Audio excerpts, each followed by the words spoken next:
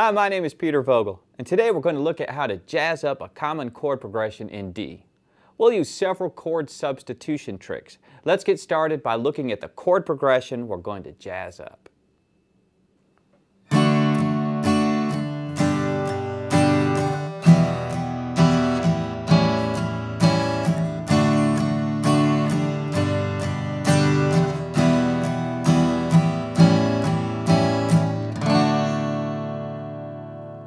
Okay, so we're playing this chord progression. It's a D major chord. So straight up D major, going to a G major chord, 4-finger G major. When I do this change, my third finger is staying still, and I'm going to G. I'm then going to E minor, and my first finger stayed still, going there, then to A7. Second finger stayed still there, and now I'm going back to D via a guide finger. Third finger on the second string slides up, and I make my D major chord. So it's D, G, E minor, A7, and D. Don't worry too much about the strum pattern here. I'm just doing downstrokes because all we're really talking about is using some chord substitutions to jazz this thing up. But this is our basic chord progression. It's a D chord, that's our 1 chord in the key of D. A G major chord, that's our 4 chord in the key of D. E minor, that's our 2 chord. A7, that's our 5 chord. And back to D. So we have a 1, 4, 2, 5, 1 chord progression. Now here's the chord progression with the substitutions.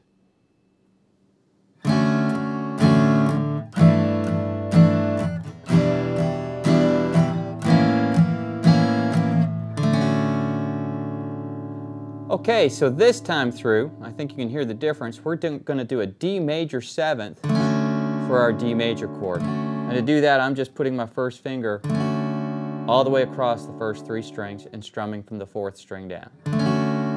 So rule number 1 for a chord substitution is you can generally substitute a major 7th chord for a major chord. So instead of D, we got D major 7th. Our second chord was G. We're going to use G6-9. This is another substitution we can do. We can substitute a 6-9 chord for a major chord.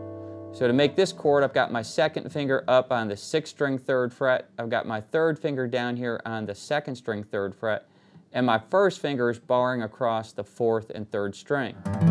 Only other tricky part to this is I am intentionally muting the 5th string, that's with my second finger, and I'm intentionally muting the 1st string, that's with my first finger, and possibly my 3rd. So it's a G6-9, it's a real cool sound for a major chord.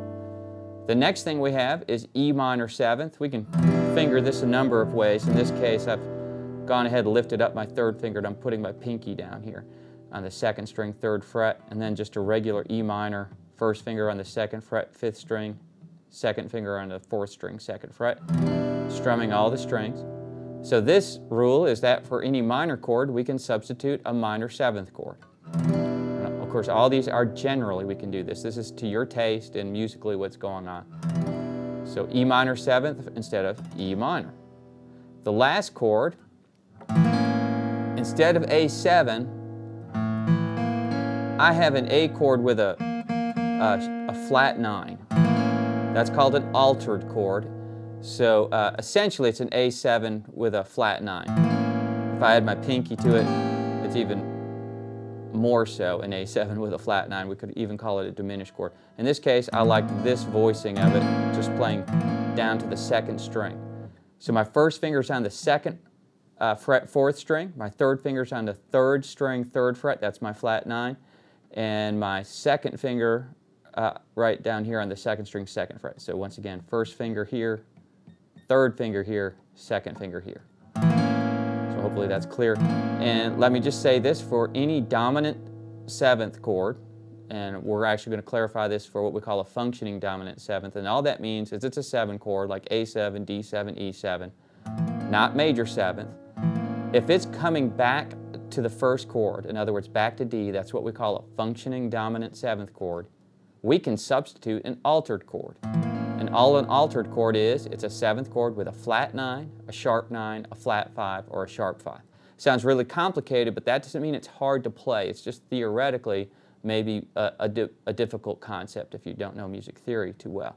So you might need to study up on that if that's causing you some grief right now. So once again, it's D major 7th, G6 9, E minor 7th, A7 with a flat 9, the beautiful little chord progression, and coming back to the 1 chord.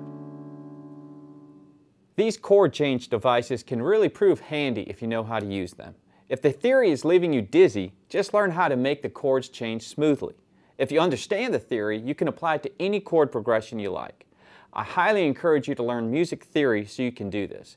Let's hear both progressions once again.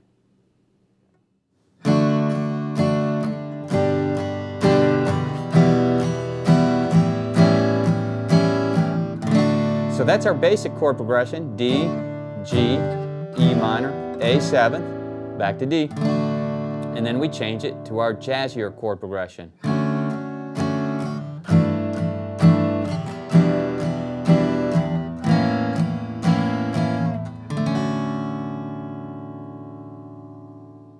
Hopefully this lesson is helping you enjoy playing guitar more and helping you improve. If you find yourself wanting more direct help, I'm now offering private online video lessons using iChat or Skype. It's affordable, you don't have to leave your house, and you can record your lessons to refer back to. If this sounds interesting to you, look me up on freeguitarvideos.com or the petervogl.com website, and you can email me. You can also find me on Facebook. Just make sure you spell Vogl, V-O-G-L. I look forward to working with you. Well, that's it for this lesson. For more comprehensive lessons on this topic, check out my premium downloadable lessons at freeguitarvideos.com.